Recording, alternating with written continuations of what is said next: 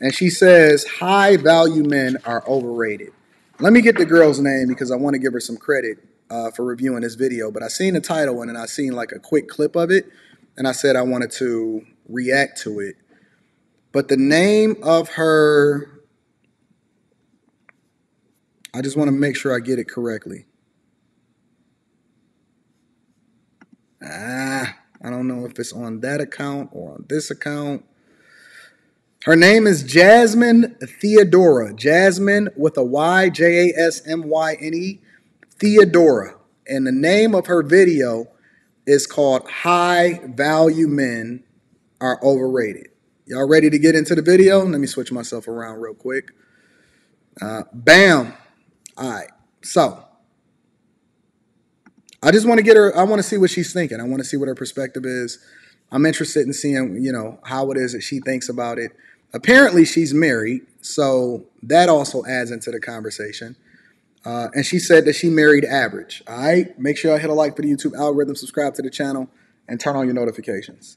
In the femininity space online, the buzzwords high value man and high value woman are tossed around a lot. We tend to value what men find attractive because we know that we need to embody at least some of those things in order to attract an attractive quality man and maintain a healthy marriage. I receive tons of comments from women who say that we shouldn't care about what men find attractive, and they'll literally say, and I quote, "You're focusing on all this femininity stuff, but your husband will still cheat on you, and I bet I could get him to cheat on you." Firstly, I always think project much, and then I think, okay, well, come back to me in 30 years and tell me how that worked out for you, and then I promptly delete the comment.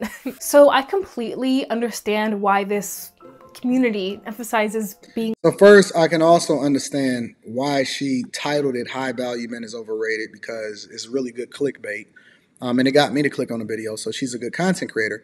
But then she had on the cover of it, I married average. And she's explaining why more women need to marry average versus shooting for the thing that I identified last week, the Derek Jacksons, that probably is not going to work out for you. So I'm assuming that I'm going to agree with this more than I disagree.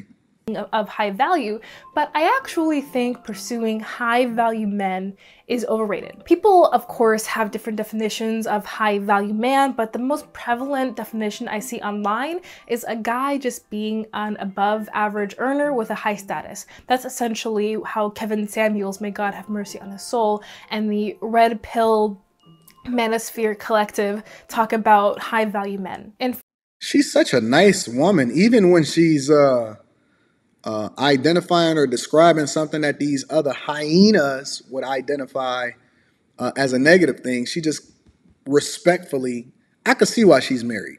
I could see why she's married. In fact, Kevin Samuels had 6 specific factors that he used to qualify a man as high value. If you're a high value man, then you, according to him, have to 1, make at least $120,000 a year, 2, Well, first of all, that's one thing that me and Kevin Samuels disagreed with offline, was I felt like that number should have been more like $250,000, adjusting for inflation, and the fact that these guys often at times would have families of more than 1 or 2 children. So I think that number should be more like $250,000, but we're going to roll with her stats for right now. At least the past 3 to 5 years. Another part of this conversation that people don't include is because people say, I need me a 6-figure guy.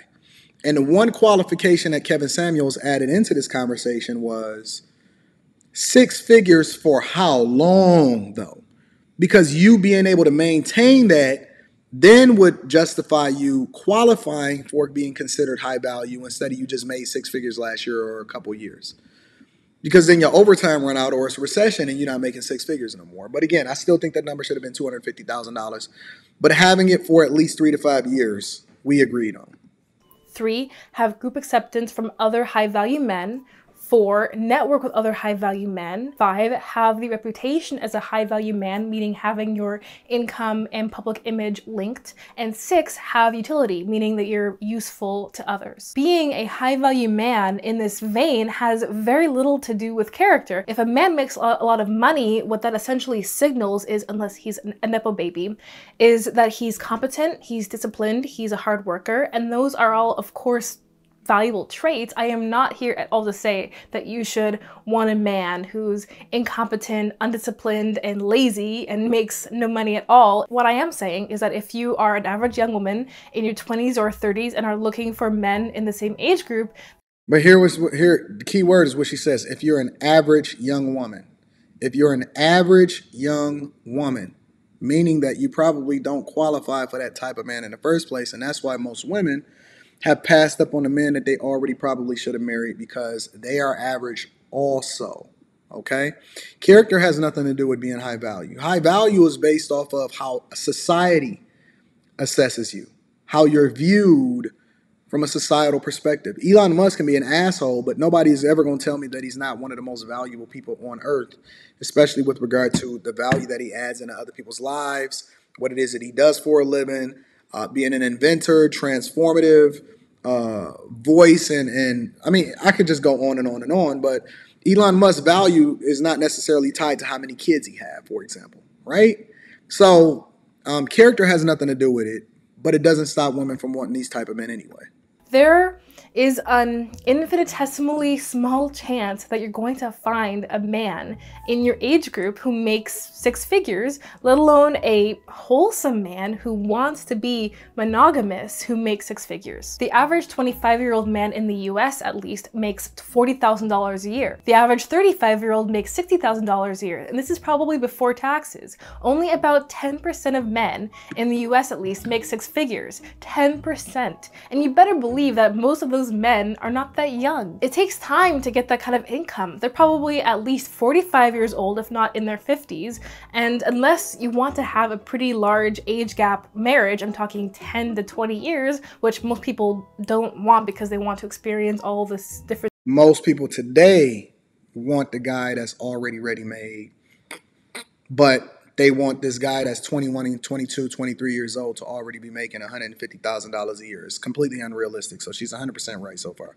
Seasons of life together, then you should probably consider more regular so-called average men. I see a lot of women online pining after the top, not even 10% of male earners, but the top 5%, men who make at least $200,000 a year. Women who think that being with a regular dude is settling and complacent. I am not. And she is 100% right. The culture that we live in, I'm not even going to say the culture that we live in. A woman's inherent nature is to get the best available possible. The problem with that, because that's just her nature, that's hypergamy, right? The problem with that is that they're not realistic with what it is that they can actually get. So what you want versus what you qualify for is a completely different conversation. And that's the one caveat that's being left out of this.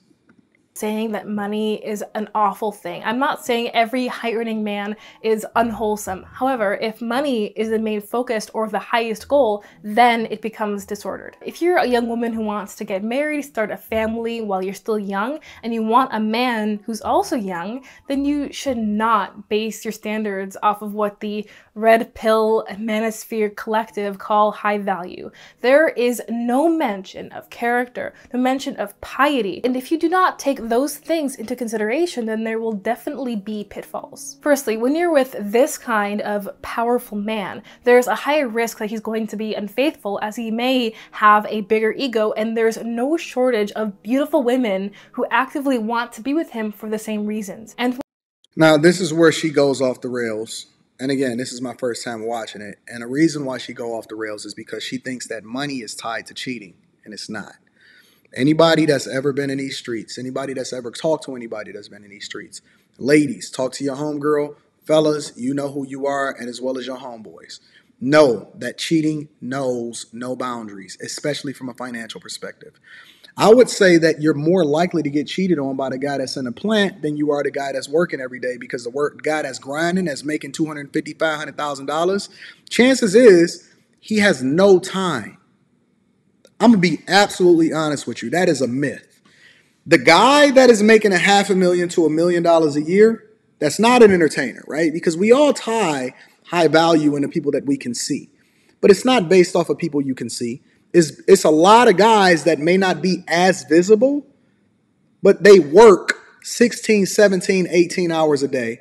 And it's less likely that that guy is cheating than the guy that makes $60,000, $70,000, and $80,000 a year that's in a plant all day. He got a plant girlfriend. I knew dudes that was in the plant that had whole other families, fam. That's whole other families. The one caveat, the one thing that I can identify that she's wrong about is that high value men cheat more. It's not true. I would even advocate against that, right? And I would say that, and I don't have any data to back this up. This is just my own life experiences and the different people that I've had conversations with, coaching calls and so on and so forth, that high value men cheat less. The problem with this conversation is that we think cheating is tied to relationships. It's not. Cheating is tied to marriage. High value men that are successfully married, families last longer, and they cheat less. I would even say that the woman is more likely to cheat because the guy works so much. That's a high value man. Becoming a high value man is actually probably worse for the guy because he has more to lose and he doesn't have as much time to be able to spend with you and the family. But cheating knows no bounds. It doesn't matter how much money you got. It don't matter what kind of relationship that you in. I would say that guys that don't have money cheat. Guys that got a little bit of money cheat. Guys that's doing okay cheat. And guys that have a lot of money cheat. But then it's guys that don't cheat that fit all of those categories also. But it doesn't mean that because you're a high value man that you're more likely to cheat. I think you're less likely to cheat. That's just my personal opinion, though. When a worldly man has beautiful women throwing themselves at him, being faithful to one woman is... And just because you look like you got money also don't mean that you got money. So what we identifying as high value is not based off of how you perceive it to be either. Difficult and less enticing. I'm not saying these beautiful women are causing men to sin. When you sin, it is entirely your fault. But there are more temptations surrounding high value men, which is why men in the manosphere and red pill collective weirdly try to reason that it's not unethical for a high value man to cheat or to have a high body count. I'm not saying most high value men cheat, but there is a higher proportion of them cheating. So even if you do want to attract this kind of man, there is competition. And even if you do settle down with this type of man, you very well may not experience as much peace in the marriage because you are keenly aware of the fact that he has many options. The problem with women is that they so busy focusing on what the guy is doing instead of focusing on the value that they bring into the relationship. And so they're looking for somebody to make them feel secure instead of being secure. And the part that we really not having a conversation with, I can't wait till Wednesday because I think I got some things that I really want to attack from a relationship perspective. The problem is that the guy may get a woman that comes into the relationship and she may look on the outside fine, but she's bringing trauma that's not dealt with yet into the relationship. And so she's looking for him to feel secure. That's why you hear a lot of women say things like, I feel like, or you make me feel like, or this and that. Instead of being secure and then adding value. It's very difficult for a woman to add value when she's not feeling secure. And a lot of that comes from trauma and things that was there before the guy even came into her life. And so as a result, because she's never dealt with that, she comes into the relationship looking for somebody to complete her. Relationships are 100-100. It's not a 50-50. It's not 60-40. It's not 70-30. It's not 80-20. Relationships are supposed to be 100-100. That means you come into it giving your all, based off of the value that you're supposed to add as a man. She comes into it giving her all based off of the value that she adds, as a woman. And those insecurities don't play a part in what it is that you do on a daily basis, which then feeds into the time that y'all spending with each other to not be me trying to fix you, but me trying to enjoy you. And people don't understand it about a relationship. I can't wait till Wednesday. We're going to cook up on a Wednesday. Shout out to Marvin. I'm going to read the super chat shortly. Who are more or less throwing themselves at him. And that kind of thing would bother even the most secure of women. So, does this type of man give you a lavish lifestyle, status, convenience, financial security, and belief? In spades. But what about lasting intimacy, peace, or a tight-knit family? And hey, I get it. We are women. We value a man who can provide for us with resources because we're the ones who get pregnant and give birth, and therefore we want a man who can provide for us so that when we get pregnant, pregnant, we can focus on being pregnant and being present mothers. But the transient thrill of being with someone of high value and the exclusive material benefits that they can offer you very well may narrow the scope of your vision. This intense attraction ultimately comes from our fallen desire to seek security in the world and not from God. Money is ultimately just a tool to exchange value, a means by which we achieve our goals. And if money is our highest goal in itself, then our life becomes shallow and we forget its meaning. You also may not have as intimate of a marriage with a very high value man. These kinds of men are extremely ambitious and busy. They're total hustlers. And that's exactly what we're supposed to be. Society has devalued how men are supposed to operate instead of embracing the fact that, how do you think that this country got built? How do you think that things became so easy for people today? It's not because we were sitting on our hands and twiddling our thumbs and only working 40 hours a day. It's because we went out and we basically took over because we embraced our natural inclination to continue to build and be successful and ultimately be gods, right? And so what you see today is women looking for men to fulfill them instead of operating out of a sense of duty, which they then can appreciate the man more when he comes home. That's why they say absence makes the heart grow fonder, because it gives you an opportunity to miss me. But if I'm sitting up under you every day trying to figure out how I can please you, then that means that we both completely out of our purpose and we can't actually accomplish anything because we so busy trying to focus on how you can complete me instead of figuring out how it is that we can add value and then enjoying each other along the journey. So men are supposed to work. Men are supposed to grind. Only talking about celebrities, even doctors, lawyers, and lucrative business owners work around the clock. They are constantly busy and they enjoy being busy. How often are they going to slow down to be present with you and your family? They may view themselves being pillars of the family in only a financial sense. They may think, oh, I'm providing so much for you, that should be enough, when in reality, you are aching for more of a connection and intimacy. Your children are aching for a more present father who isn't always texting clients on his phone or always has to travel for business. Personally, I did not marry a high value man according to Kevin Samuels. He does not meet all of the criteria for being a high value man. He's high value to me, but he does not have it all figured out yet, and that's fine. Most men don't get their stuff together financially. That's the one thing about being a content creator, is when you start talking about the other people that's in your life, it can affect them too. And if a woman was sitting there telling me that I wasn't high value already based off of the standards that's set by Kevin Samuels, that might be a blow to my man's ego. For a long time, most men earn more as time goes on, but in their mid-20s, most men are not very high earners, and that is okay. It does not mean that they're low quality and that they don't deserve a good woman's attention. I do not want to make it sound like I settled. My husband is very handsome, he's incredibly bright, he's a very hard worker, and he's financially responsible, and he loves me, but he's not an incredibly high earner, and he does not have a high status in that. Don't be talking about my money, girl. Nah, I get her. She's using him as an example in order to illustrate her point. I can respect that.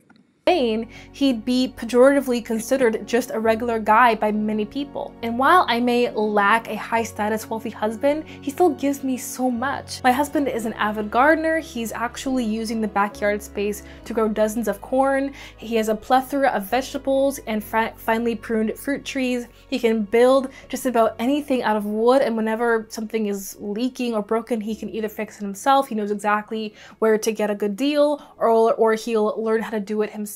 Many high-value men are so caught up in the corporate world that they couldn't even mow their own lawn. With this type of modest life, that's cat. I just don't want to, nor am I interested.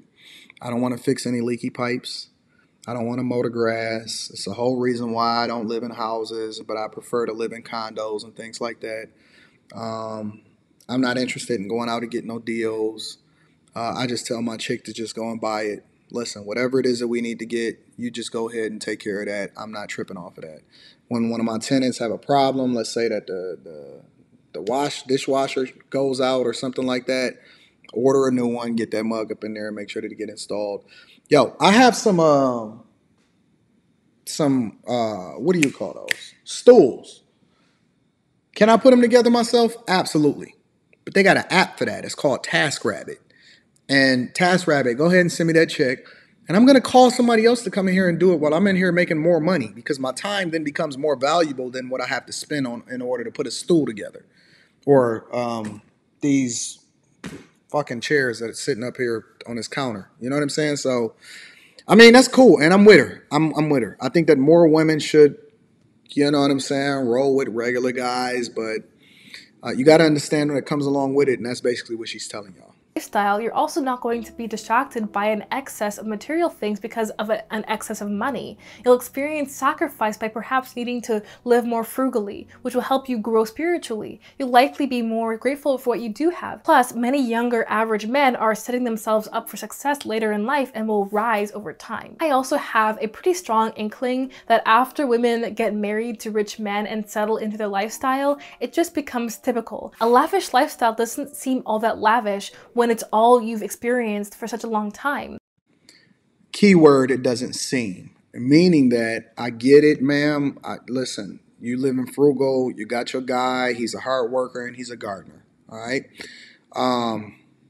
You know not what you talk of. You know not what you talk of. My chick, my daughter, they love this lifestyle.